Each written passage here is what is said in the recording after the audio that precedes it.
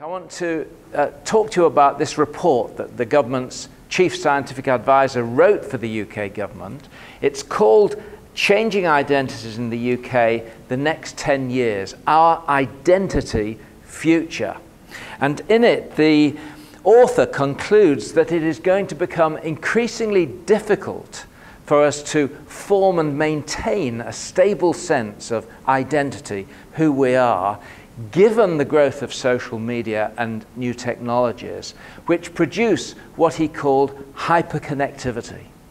In other words, the increased number of connections between people and the speed of those connections between people and the growing pace of interchange of data and information between people is going to increasingly make it hard for us to maintain a sense of identity. And so what I want to do in this first talk is to convince you that the conclusion of that report, hyperconnectivity will have a transforming effect on how we see ourselves and others, is essentially correct. Okay? But of course, this immediately raises two questions. What is identity? And why should we care?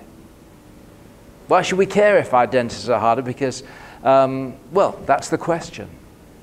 And identity is one of those words we sort of pan around, you know, we exchange.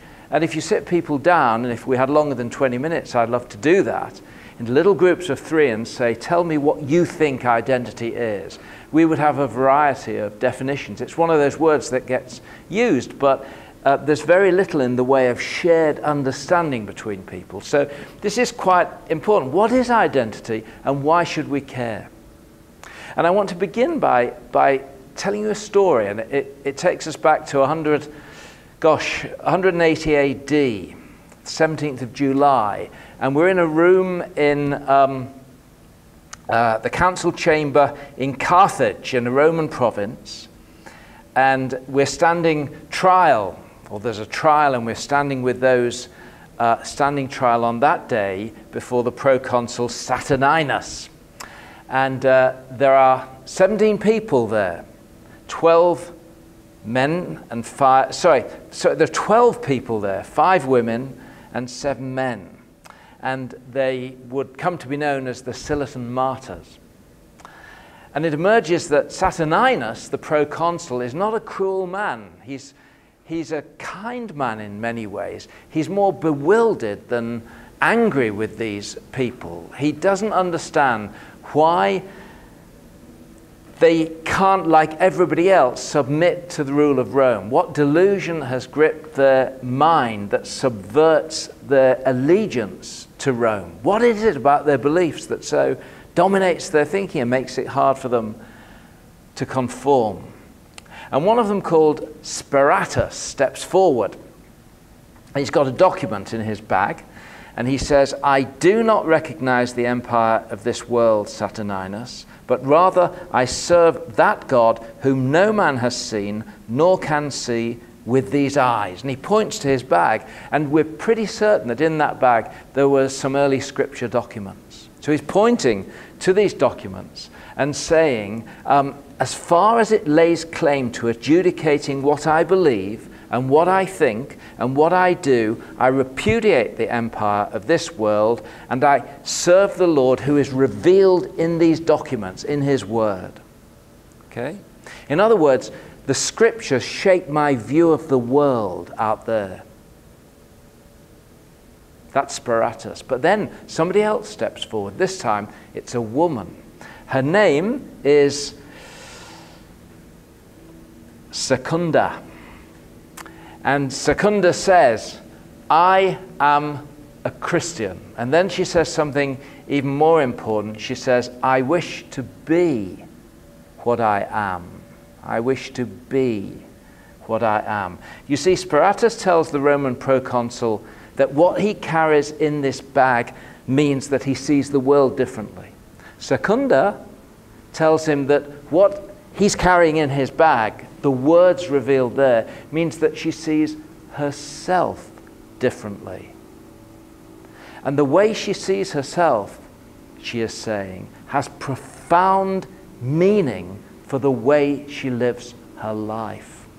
I wish to be what I am. And I want to suggest to you that there's something about the way human beings experience this concept of identity which is linked with the concept of flourishing, with the concept of how we live our lives, living lives well. Our subjective experience seems to be that when we live consistently with our identity, we feel that we're flourishing as human beings. That seems to be there in our subjective experience of ourselves. And that seems to be the basis, that felt experience, that there's a link between our sense of who we are and how we should live and how we can flourish as human beings, that people appeal to in identity politics when they make that sense of who they are the grounds of their appeal to the rest of society, that sense of who they are should be recognized in terms of how it's worked out, being who they are as a civil right, as a right. I have a right to be who I am, to take pride in who I am, because the way we human beings experience who we are is profoundly linked with how we feel we should live. We want to live out of our identity. Let me be who I am. Do you see this interesting link between identity and flourishing? So that's why I think it's important. It's not an abstract concept, identity. It is a living experience that connects with how we live our lives. A lived experience that connects with how we live our lives. But, well, I don't know, let's dig a bit deeper into that. That's why this matters. But let's dig a bit deeper into what identity is. And we could take a philosophical journey through Charles Taylor, Paul Ricoeur, and we'd be here longer than 20 minutes. So in very simple concepts, what is identity? I want to suggest to you that identity is grounded in the human experience of self-awareness. Human beings, remember, are unique, at least we think we're unique, in that we are self-aware. We're able to stand back from ourselves and view ourselves as an object. So in human experience, the self becomes an object. There's the I speaks of me. And when the I experiences me, the question that the I asks of the me is not just what is this, but who is this? What is this person's identity? There is an urge in the way that we construct and shape and experience ourselves as objects, which urges us to define, to understand, to give meaning to that experience of ourselves. And so this is probably as good a definition, a dimension of self-awareness concerned with self-definition.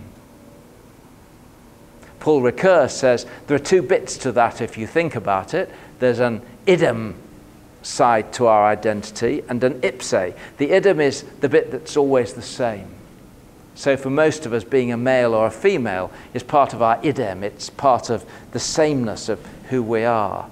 For most of us, our facial characteristics for long periods of time seem to be pretty much part of who we are. So when I got up this morning and looked in the mirror, I was pretty much the same as when I went to bed last night. It's an idem. But we're also aware that there are ipse, that there are transitioning, that there are changing aspects to who we are. So what I thought, many of the things I thought when I arrived at this conference, having listened to one or two people, are now different. And so the self is both a given and a process. We experience it as idem and ipse.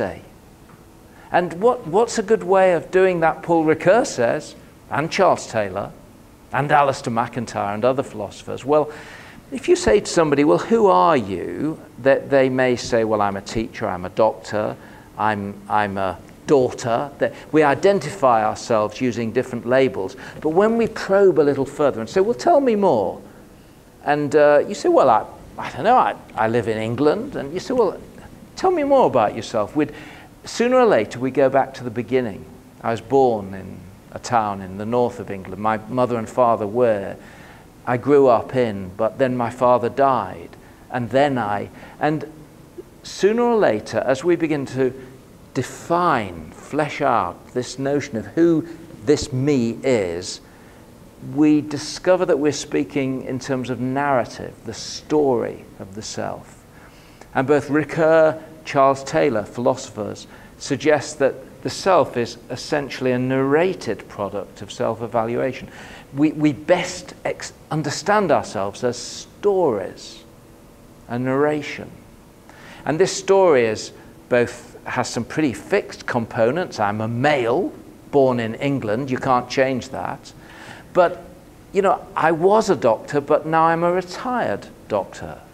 And so my story is constantly being retold. I was pretty successful in this area, but then I failed in that. So I have to retell my story again. Do you see the dance between the given, the process, the story as it unfolds and is rewritten in the face of experience? And so this is the notion of self as story. And I think that's probably the best sort of identity definition that we could probably use. And of course, that story weaves into it many different facets of gender, looks, nationality. Some of us here, our nationality is very important to us because of the situation at the moment at home. For others, it's the social roles that we occupy. I'm a mum, and I'm proud of being a mum, and I love being at home with my kids, you see. That's a big part of my identity and bubbles up to the surface. It becomes a strong theme of my story right now. But for somebody else, it's my status. I'm the leader of a church. I'm the kind of person that people look up to and rely on. I'm responsibilities around here, you see. And for others, it's their sexuality. And so different facets of the story bubble up to assume greater importance at different points in our lives. So our stories are told and woven together in different ways, and these different dimensions of identity occupy different degrees of prominence as our story unfolds and as it's retold. So where do we go from here? Well, let's return to this notion of hyperconnectivity, because Charles Taylor, the philosopher again, he says if you think back to the pre-Enlightenment period, the givenness of our identity was much more prominent because people were much more stable. I was born into a locality. Who my father was mattered. So many people, my name is Harrison, the son of Harry, or I'm a baker. So the features of my life were very often given. My father was a baker, I'm a baker. People didn't move around so much. So the process of identity was much easier, more stable in the Enlightenment era.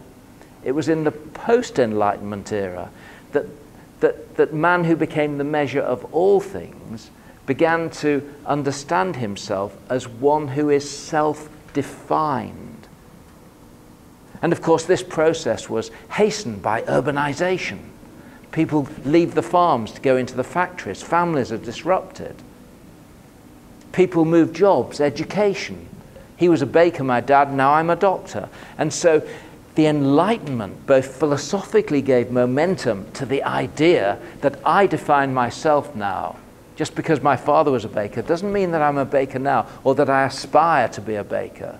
I have a new set of values, and social conditions accelerated that momentum. And of course, in our modern era, the ways in which we redefine ourselves, re-understand ourselves, are vastly multiplied. Consumerism and marketing. Much marketing is based on making us feel insecure and providing an alternative solution. So look at yourself. Have you looked in the mirror lately? You could look like this.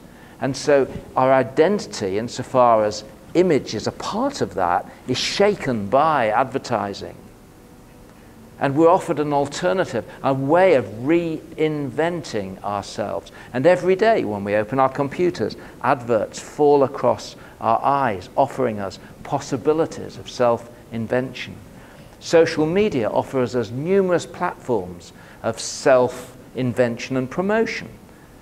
Twitter, Facebook, update your status. And of course they frame how we do that. Twitter says you do it in 140 characters. So they actually frame and dictate to us the lens through which we begin to see ourselves as someone who is presented to the world in 140 characters. And then we notice that others retweet the good things, but they don't retweet the bad things that are said about them. And this begins to frame the way we characterize ourselves to the world. And this is the hyperconnectivity, the social media that's being spoken of. And of course, virtual worlds of self-invention allow the self to completely lose itself in other dimensions of experience, to become another. And this is very interesting and potentially quite dangerous to the notion of formation of identity, says the Chief Scientific Officer. Because stability and cohesion is quite important. How do I form relationships if the person who comes tomorrow is different from the person who is here today? If I don't have an inner sense of continuity, some stability to who I am. If the self is fragmenting, how do I deal with challenges, failures, successes, as I simply ricochet between the experiences that the world demands of me? How do I form stable relationships, offer to the world a sense of stable character? How do I accumulate wisdom, sense of stability and significance, worth in the world? All of these things are threatened, and so it's not simply a philosophical issue, it's a mental health issue, it's a social issue. And that's why it matters. And I suggest that's what it is. And of course, underpinning these modern and postmodern experiences of life, there are some postmodern philosophies at work in our culture. I suppose the best example of which is queer theory. Queer theory, grounded in the work of Michael Foucault, philosopher, says that there are no received categories of being that are in any way innate or given, even so far as male and female. All of these things are social constructions. That they are foisted upon us by the religious and cultural elites that stand to gain by dividing us into male and female and setting up systems of control. And because these things are socially constructed, they can be socially deconstructed. You can be who you want to be.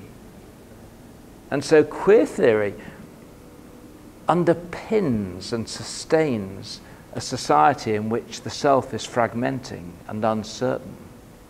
And of course, once again, we return to the problem that it's hard to be myself, to know what I'm worth, and the self mindlessly says, I'm important, I'm worthy. It attempts to define its own significance, but in doing that, it simply intensifies the question. Every time I say how much I'm worth, a voice in my ear says, are you sure? On what basis? What's the ground that you're a special person? Who says? What about these adverts that are telling you something different? And so this fragmentation of the self, simply to quote February's New Yorker, turns the self in on itself in an endless quest of self-invention that the media draws us into. And that, I want to suggest to you, is the problem that our society is facing increasingly, and that report was speaking to. And I want to finish by saying, is it a problem or is it an opportunity for Christian apologetics for the way of life which the Christian faith speaks of.